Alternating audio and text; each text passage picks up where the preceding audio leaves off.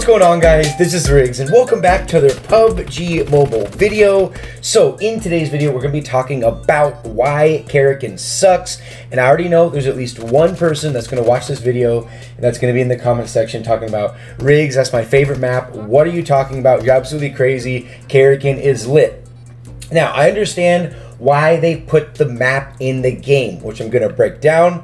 We're going to break down everything according to me, because it's my channel, what is wrong with the map, okay?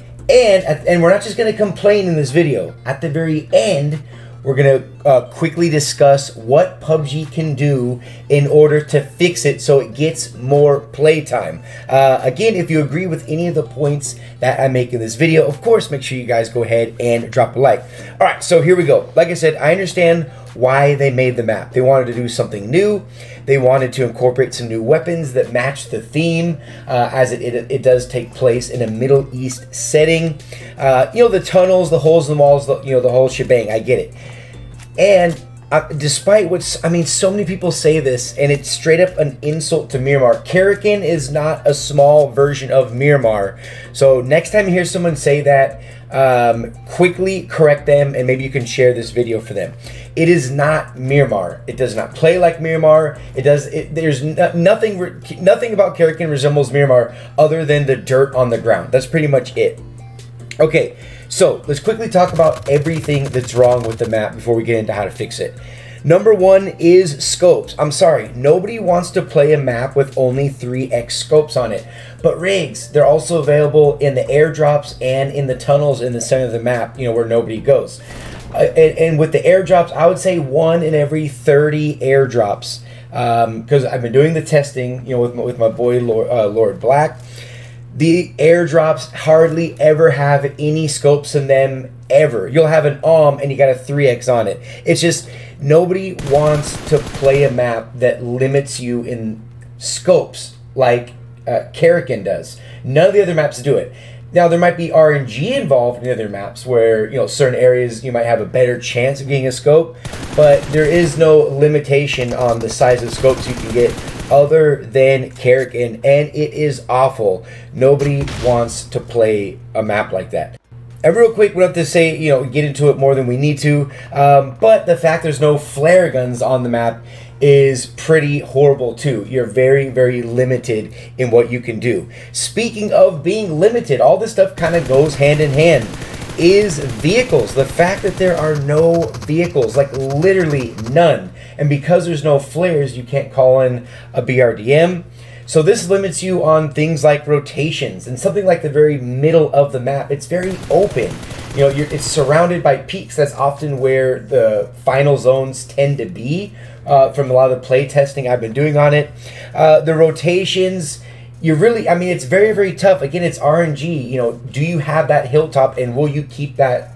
You know, will you stay in the circles? What it comes down to, because you can't even try to give yourself an advantage like you can on other maps where there are vehicles on, you know, available to drive.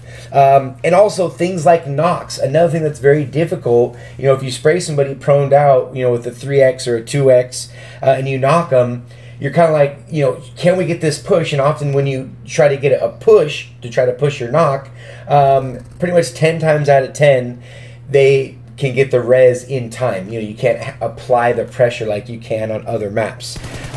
So again, the vehicle situation is going to need to change. I already quickly mentioned it, but the fact that the map is too open, I mean, especially in the middle, it's very plain to see. You pull up the map, all of the compounds are on the edges, and the center has absolutely nothing in it except the tunnels that, you know, never have scopes in them either. And it's just very, very difficult. Despite the lack of scopes, you will also get third-partied, sometimes fourth or fifth partied in these situations, just because the middle is so open. It's just the RNG with the circles. It's always working to your disadvantage, and people will play this map. They'll have a couple frustrating games, and you know what they do? They'll say, you know what, I'm just going to play a different map, and then what happens then is that affects the queue times.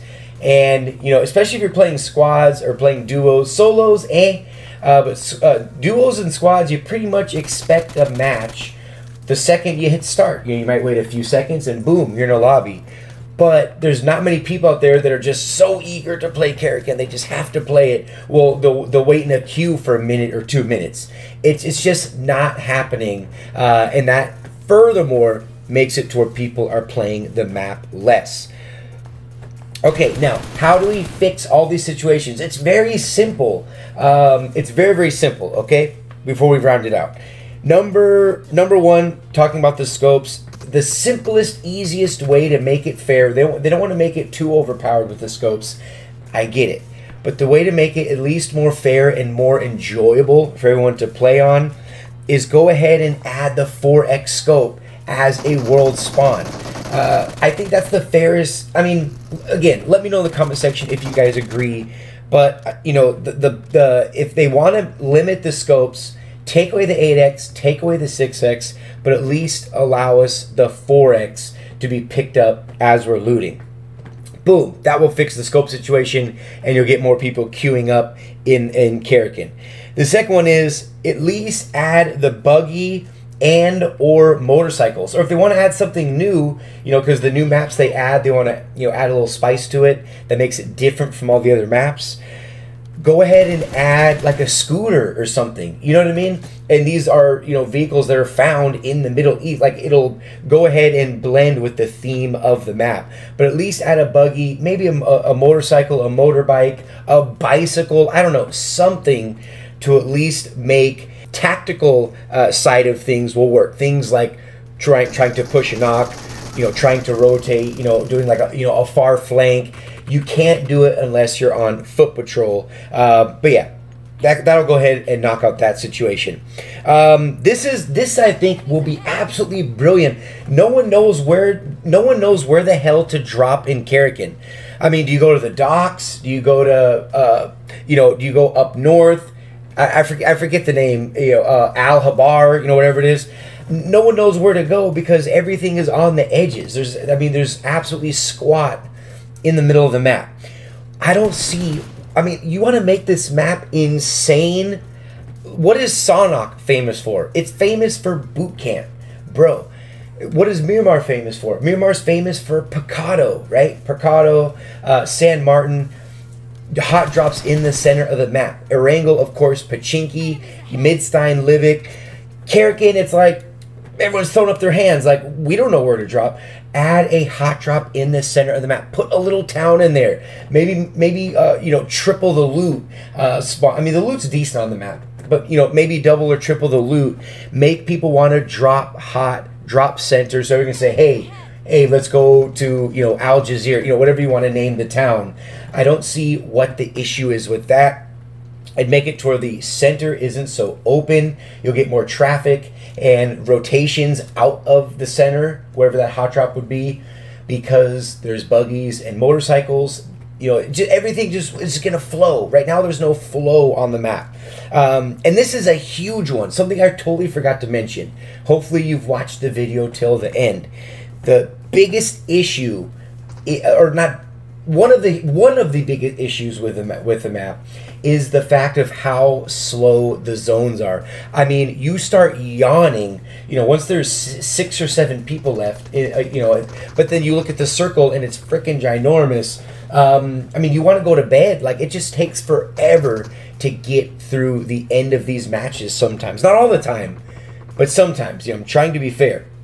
Speed up the zones. We don't want this map to be a 22 or 23 or 24 minute map. We want it to be very similar to something like Livik, which is highly popular in the game. You know, go ahead and make it to where, you know, you speed it up like, you know, 1.2 times. Just make the zones move a little quicker. Now that you've added vehicles, you know, everything is just going to flow. Right now, everything is kind of clashing. It doesn't really have a place. Nobody wants to play it. But if Tencent hears me out, okay? If Tencent hears me out and they watch this video like they watch some of them, maybe we'll get some of these changes implemented. Because, again, I understand why they made the map. It's just, it's not working. Like, the person who designed the map never played the game before. But anyway, I really hope you guys enjoy the video. Make sure you drop a like on your way out if you haven't already, and especially if you agree with any of the points that I made in this video. It could be a very fun map, but right now, it's not. Hopefully you guys enjoyed it, but until the very next one, this has been Riggs from ŁØBx Gaming.